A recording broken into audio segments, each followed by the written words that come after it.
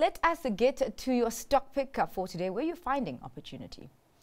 So I think an interesting one to talk about today is PDD or Pindodo. I think most South Africans will probably be more familiar with Temu, which is so it's an online e-commerce business. A relatively new entrant, if I can say that. Having said that, revenues are north of $30 billion, so not a small business. But I think an interesting one in that they are different to, say, an Amazon, that their model is very much driven on direct-to-manufacturer operations. Obviously, very cheap prices is kind of what they built the business on.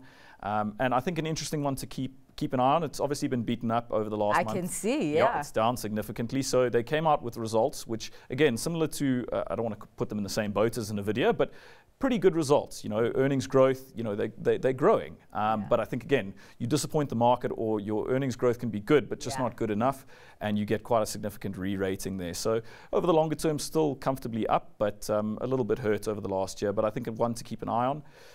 Always with Chinese companies, political risk is a factor to keep in mind, and that's kind of balancing that against, the valuation. As you compare it to comparable companies in the US, the valuation is much more attractive.